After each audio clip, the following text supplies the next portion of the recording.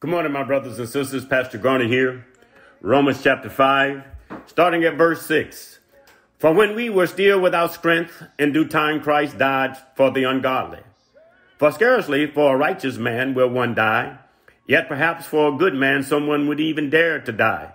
But God demonstrated his love toward us, in that while we were still sinners, Christ died for us. Much more then, having now been justified by his blood, we shall be saved from the wrath through him. For if when we were enemies, we were reconciled to God through the death of his son, much more having been reconciled, we shall be saved by his life.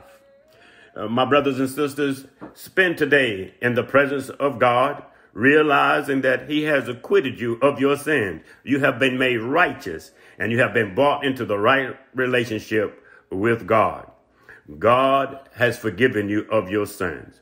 We pray that you will learn how to forgive your brothers and sisters, that you might experience the resurrected life. May God bless you today.